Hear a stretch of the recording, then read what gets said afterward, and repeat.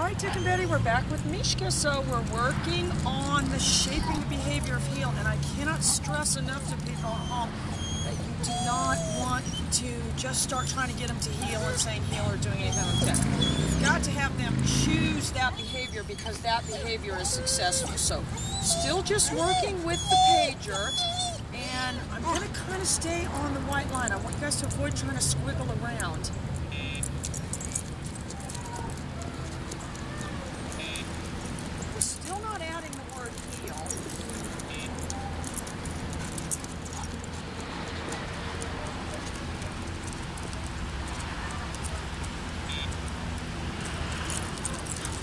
This dog is pretty sensitive, so I am just bumping that pager.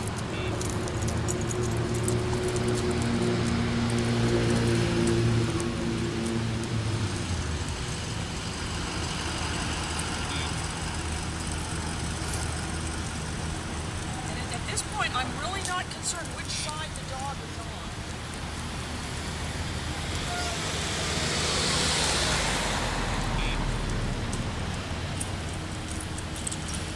I am trying to kind of shape it over to that side.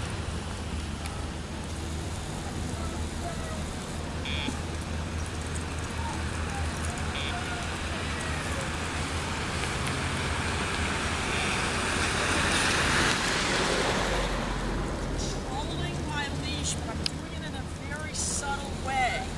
I'm not going to let the leash get under the leg.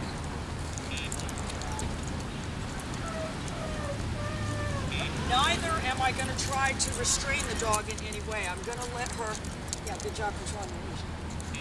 I'm going to let her go all the way to the end of the leash. That's the only way really to teach him to heel properly.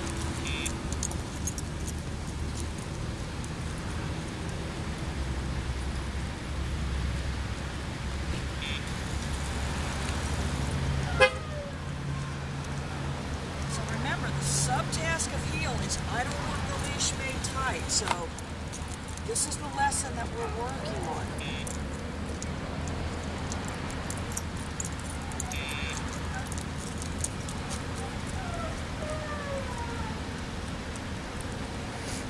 At this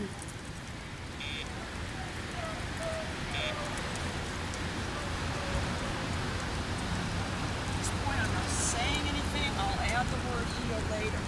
More updates soon.